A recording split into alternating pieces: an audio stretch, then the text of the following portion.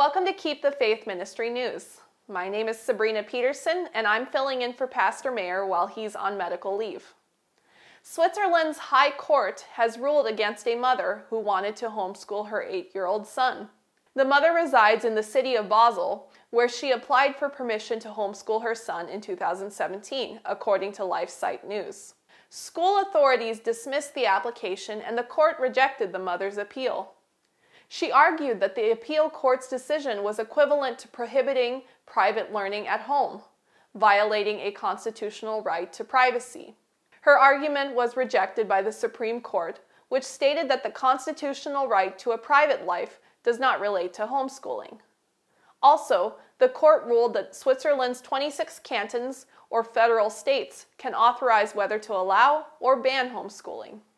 In Basel, homeschooling is permitted if applicants can show that the child's presence at school is impossible. The federal court had ruled previously that national law does not distinctly grant the right to private learning at home. Still, it ruled that cantons may determine how they conform to federal requirements for basic education. The Swiss broadcasting company reports there are more than 1,000 children who are homeschooled in Switzerland. Regulations vary throughout the cantons, as some require teaching certificates for parents and others do not. Vaud, the third largest canton in Switzerland, has 600 homeschooled children, the highest number in the country. But authorities are considering a crackdown on the homeschoolers by raising some of its regulations. According to the Swiss Broadcasting Corporation, Franziska Peterhans said her organization, which works with teachers, rejects homeschooling. Not every family can afford the resources needed to teach their children at home, so it creates inequalities in society, she said. Many children who are homeschooled have less interaction with their peers outside the family, so are less socialized. A study conducted in 2003 was published in the Peabody Journal of Education, indicating that there is no supporting evidence toward the objection to homeschooling. Researcher Brian D. Ray wrote a summary of the study, pointing out that the actions of the state are a form of control.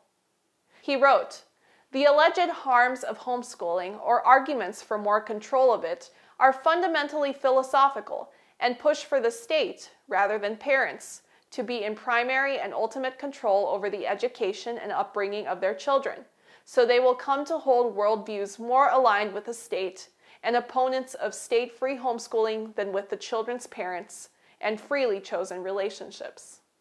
Not all Christian families are capable of homeschooling, but for those who are, this method of education is the best option, providing a way for children to experience a well-rounded education.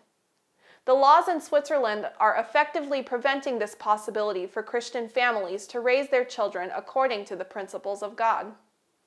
The system of education carried out for generations back has been destructive to health and even life itself. Many young children have passed 5 hours each day in schoolrooms not properly ventilated, nor sufficiently large for the healthful accommodations of the scholars. The air of such rooms soon becomes poison to the lungs that inhale it. Little children whose limbs and muscles are not strong and whose brains are undeveloped have been kept confined indoors to their injury. Parents should be the only teachers of their children until they have reached 8 or 10 years of age. As fast as their minds can comprehend it, the parents should open before them God's great book of nature. Parents can associate God with all His created works. The only schoolroom for children from 8 to 10 years of age should be in the open air, amid the opening flowers and nature's beautiful scenery. And their only textbook should be the treasures of nature.